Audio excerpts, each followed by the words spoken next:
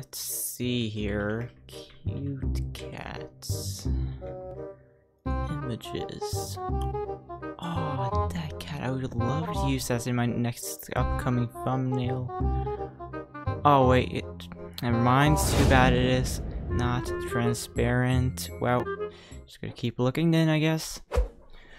Okay, so that was me a couple of years ago, a couple months ago, and I was very confused and I didn't know what to do whenever I found a picture that I wanted to use in my, let's say, thumbnail, and it wasn't transparent. It was basically just a normal image, and I was just very mad that I couldn't use the best images for my thumbnails, and I eventually just ended up picking another picture, obviously.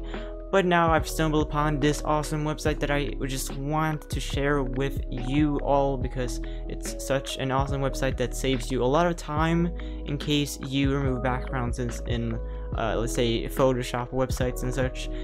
It basically takes seconds. We're talking about 10 seconds after you have downloaded an image. So leave a like if you find anything helpful. Really, just anything, and subscribe to the channel with the bell notifications on to get notified of future uploads from this channel. But now I'm not gonna talk anymore. Let's do this. Alright, so first off, you obviously want to download the actual image that you are going to use or that you want to remove the background on. So in this tutorial, it is this little cute cat right here. So we're just gonna download the image real quick. So we got that done. And now, like that, once it is downloaded, we want to search for a website called remove.bg, and I will leave a link for this in the description so you can come to the website in one click. That's awesome, right? But now over here we can see remove image background 100% automatically and free. So essentially speaking, the program does everything for you. You basically don't have to do anything manually, and it is totally free to use. You don't have to pay a single penny. That's incredible, right? Now over here we can upload an image like this directly from your computer, or you can drag and drop like this, just like this, and it will start to remove the background, and only seconds later the background on the image that you just dropped is gone. And in case you may not be very satisfied with the result on the background remover, you can always just press on edit over here, erase/restore, and then you can either restore parts of the image that were removed, or you can erase stuff from the image that you basically don't want. So let's say that I don't want the ears, they weren't supposed to be there, then I can just erase them. Now, of course, you can also zoom in like this so it becomes easier, and change the brush size just very easily like that.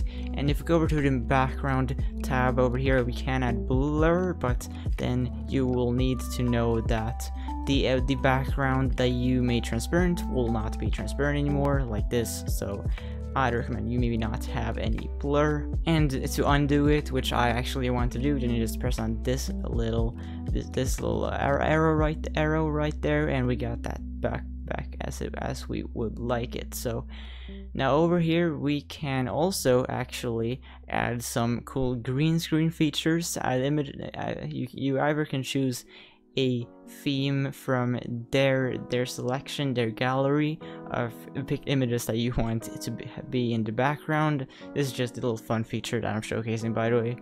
And then you can also select a photo from your computer that you want to add in the background. So let's say I want to add this image again. I don't know, that was pretty dumb, but let's say that I want to add this one. Then we can see stream elements text in the background. That's pretty easy to do actually. And you can also, one last thing here, add different transparent colors. Now once you feel like you're satisfied with the look of the image, then you just press on download, and it will start downloading to your computer right there. And if we look at the result like this, boom, we have the transparent background and this thing that I I wrote, that I restored from the image, but obviously it will look much better when you do it, because I just tested out some nice all of the features in one picture.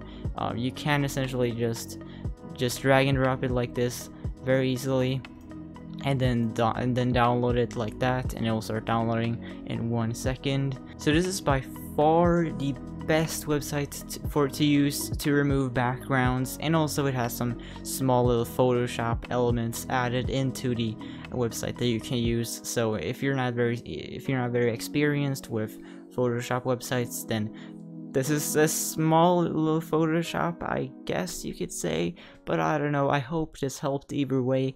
If you got any questions, leave them in the comment section down below. I'll try to help you out, and I do answer my comments. I actually do. Now, leave a like, subscribe to the channel with the bell notifications on to get notified of future uploads from me. Well, with that said, see ya in the next video. STALK out.